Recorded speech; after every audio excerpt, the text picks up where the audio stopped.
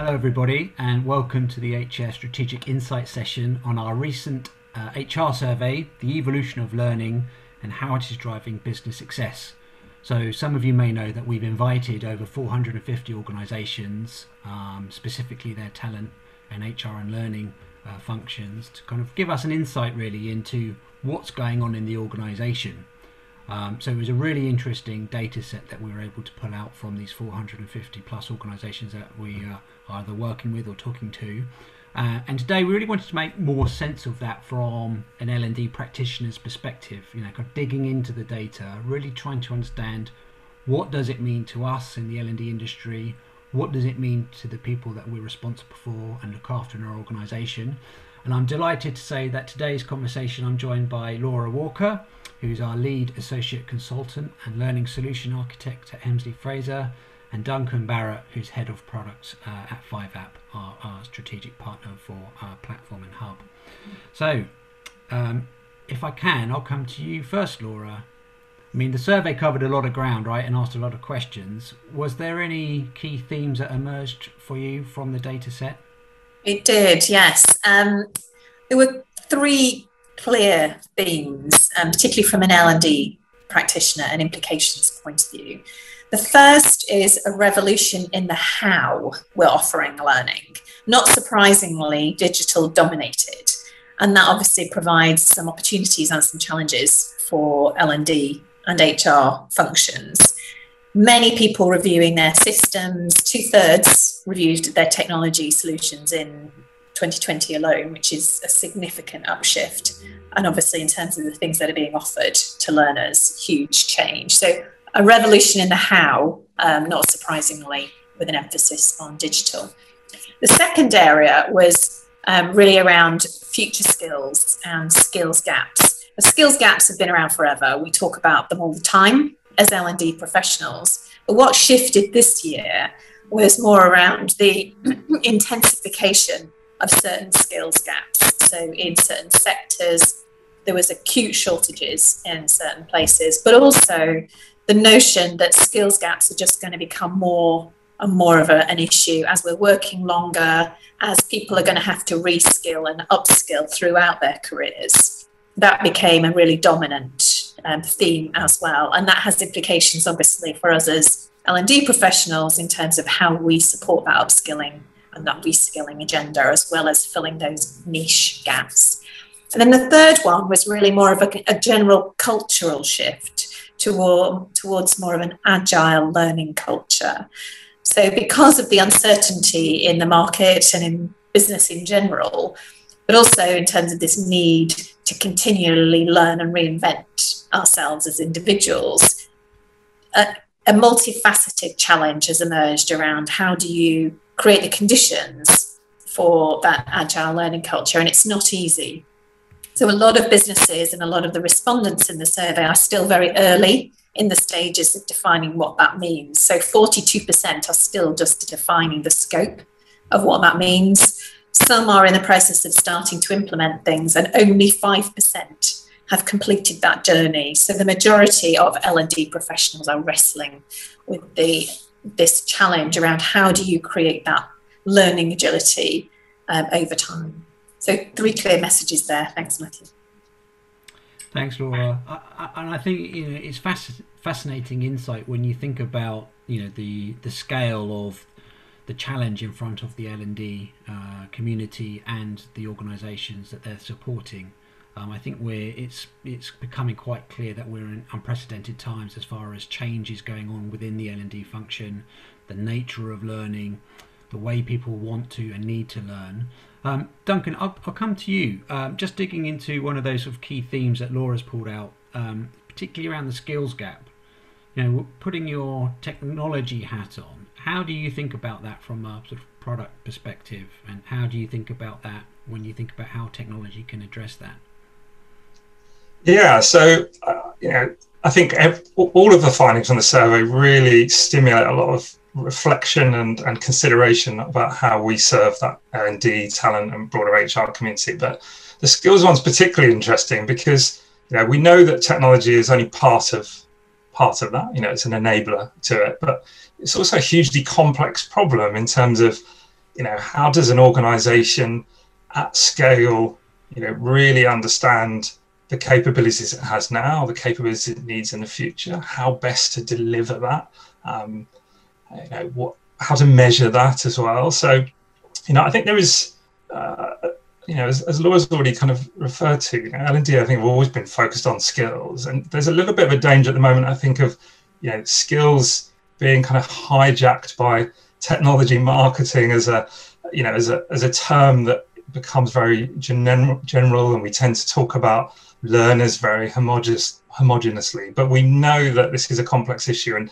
really, I think, as a technology provider, we want to focus on a part of that problem sometimes, not necessarily the whole problem. So we've always been very focused on what I call the kind of last mile, so connecting people to the content or content to the people, to make sure that organizations can reach the people they need to with what it is they're trying to say. And with that in mind, what do you think is important on that theme, Laura, with regards to when an organisation has to look at its ability to improve skills within existing or future employees?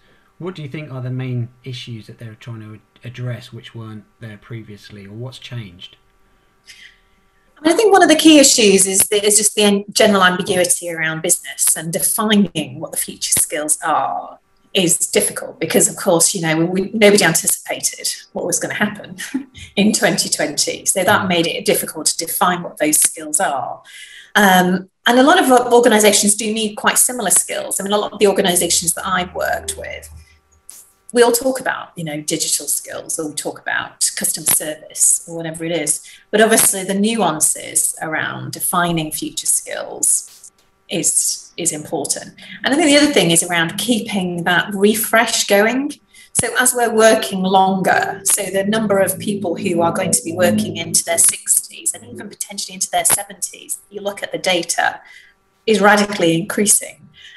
And at the same time, the lifespan of a skill set is decreasing. So the current estimates are that any skill will last for about 5 years. So you can work out how many times we're going to have to reskill and upskill as individuals, and also as L&D functions, to make that happen. So there's something around how we go about defining the skills, but also how we respond to those skills development needs, and big, heavy programs with lots of accreditation, for example, probably isn't going to be fitting the bill. It needs to be more engaging, more responsive, more able to be refreshed than it has ever before.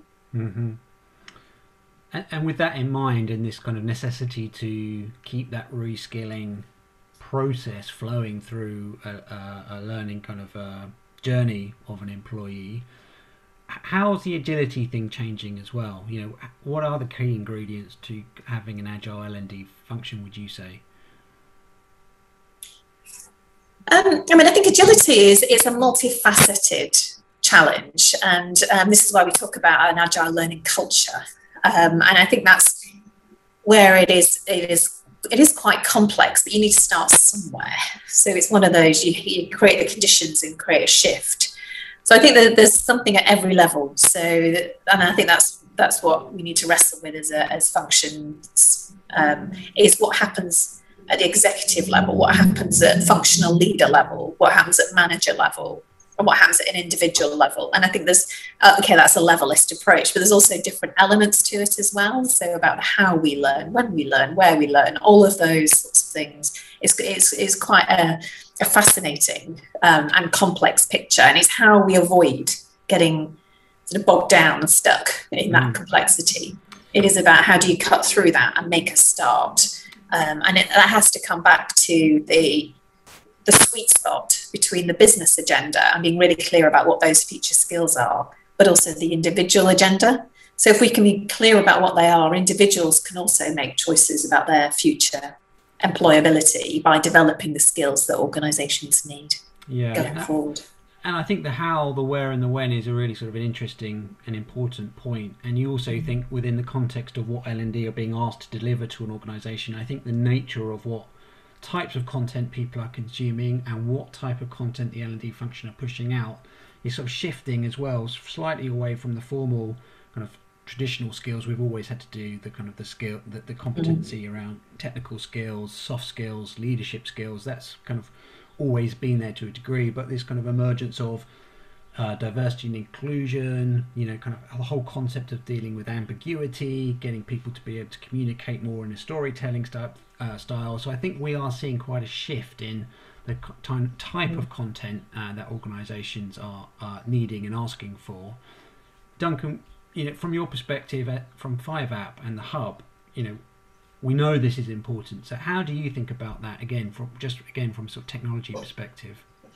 Well, as kind of Laura's alluded to there, agile learning culture, is really about a kind of shift in kind of mindset and a shift in approach, and to something that's much more around continuous improvement, being able to quickly test and learn and experiment with different content, different ways of providing that experience to people. So we always think about the hub as something that has to be flexible enough to meet those sort of changing needs and be super easy, not just to the end user, the person who's actually consuming and receiving a lot of this great information resources, but also for the people that are tasked with very quickly being able to get something out and connect with those people as well. So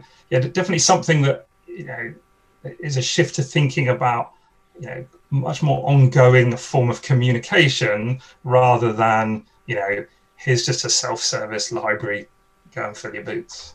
Yeah, I think to that point as well, again, in this evolving landscape of what an L&D is there to do and how it needs to do it, I think this kind of idea of communication and the ease of access to content and information is going to be critical moving forward. Again, it just supports that agility that's required in an organisation, and I know you guys are doing a lot to try and make that end user experience as simple and as easy to sort of navigate as possible, particularly within the context of traditional learning management systems and so forth.